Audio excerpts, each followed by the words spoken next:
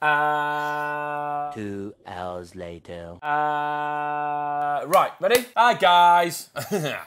Okay. Okay. This is good, because they'll use this at the start. Yeah. Today we're going to cook some amazing Indian food with my special guest, author, Nitisha Patel. Today we are making a Malabari prawn. Malabari? Malabari prawn. Awesome. So it's from the south of India, so it's very fragrant. We're using ingredients such as mustard seeds and some curry leaves, which packs a punch. So first job, chef, if you can dice my onion for me, I am going to start by seasoning my oil. Let's get on. I've gone in with about 5 tablespoons of oil there. Okay. I'm going to go in with half a tablespoon of mustard seeds. And as you can see, there's little bubbles around them, which means it's working. They're seasoning the oil. So those seeds are popping nicely, as you can see, and they've kind of increased in size as well. That's because they've taken on a bit of oil. So next I'm going to go in with some curry leaves. So I'm going to go in with a big handful of dried. And next I'm going to go in with some red chilli. And as always, when your onion goes in, always season with a bit of salt. That will help soften as well. So start off with about half a teaspoon. And like we say, chef, you can always add more, but you can't take away. Very true. So I'm going to go in with a teaspoon of this paste.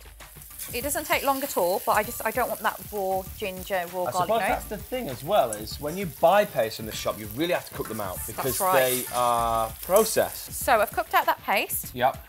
So that's all of my wet ingredients cooked out. Next, I am going to go in with my powdered spice. Now, the only powdered spice I am going to use in this dish is turmeric. Right. When you use powdered spices, it tends to dry the pan, and I don't want that at this stage. And because it's a very clean, fresh, aromatic curry, I'm keeping the flavours to a minimum. So, like I said, the only powdered spice is turmeric, and that's just for the colour. I've put in that turmeric, mixed it in and given it a good minute just to cook out because we didn't want it to be too powdery. We've cooked out the powder, and next I'm going to go in with my coconut milk. So that's about half a litre there, about 400 ml, just under half. I'm going to mix that in. So next I'm going to go in with the prawns. It has come up to temperature.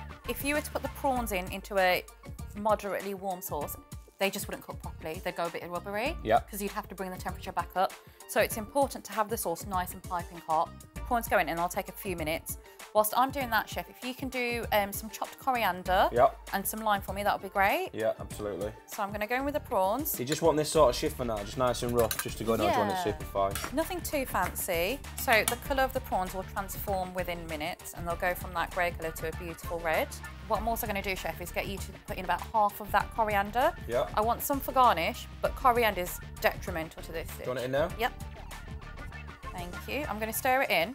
Now, when people add coriander to a dish, they tend to use the leaves more, but there's so much flavour in the stalk, so don't be afraid to use the stalk as well. So that's ready to serve, yeah? That is ready to serve. Awesome. So in my ladle, I just want to get a mix of everything. Prawns, chilli, curry leaves. It's not one of those dishes where you leave bits out, you know.